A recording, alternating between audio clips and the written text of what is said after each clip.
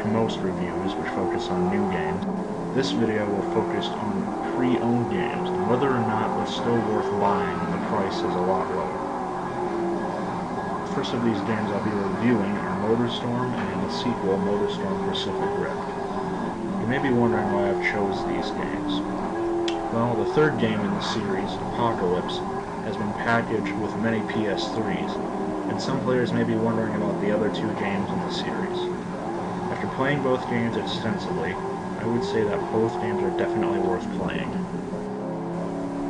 Although each game in the series is somewhat different, all of them focus on the same theme, which is having multiple vehicle classes and routes to choose from, although it's worth noting that monster trucks don't appear until the second game.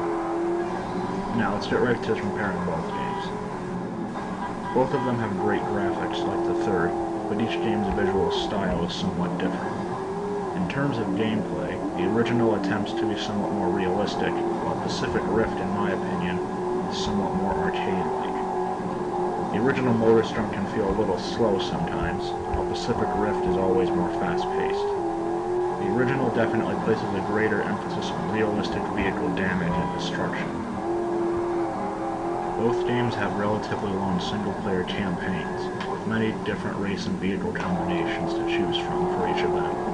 However, Pacific Rift's festival has a greater variety of events, with time trials and elimination races. The real deciding factor for each game is multiplayer. The servers for the original MotorStorm are down and have been down for a while. In the original MotorStorm, this may also affect single-player if you were hoping on getting some DLC. You need to download a patch in order to use downloadable content in the original MotorStorm. But, since the servers are down, you may not be able to get it. When I first got MotorStorm a few months ago, I was still able to get the patch in the US, but I'm not sure if the servers are still online now. Now, there is a version of the original MotorStorm called MotorStorm Complete, which does have all of the downloadable content on the disc. But it can be hard to find, and if you're in the US, you would have to import a copy. Overall, it's probably better if you just stick to the standard version of the game. For Pacific Rift, the online situation is much better. You can sometimes still find a multiplayer game online, and the servers are of course still up. If you're in the US, I suggest you switch your search preference so that you're looking for European online matches, as the game is still more popular in Europe. If you like earning trophies, you may be disappointed to hear that the original MotorStorm has none.